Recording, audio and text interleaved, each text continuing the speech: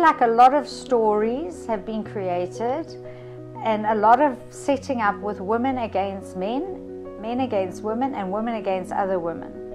And if you think about it ancestrally, the prettiest woman was the one that got the best man. Think about it, like Bridgerton and Downton Abbey. You were in season. I mean, honestly, it sounds like a cow.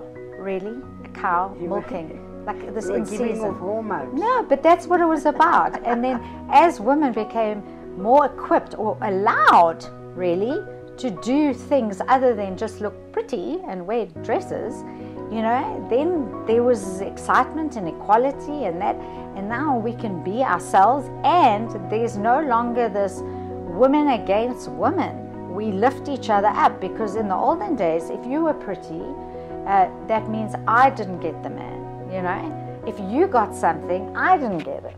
And now we can all get it. You can be pretty in the way you behave. It doesn't have to be looks. It can be totally enticing. Well, we don't compete anymore, or women that have evolved lift other women up. There's a space for everyone, you know. And I think men are actually enjoying it.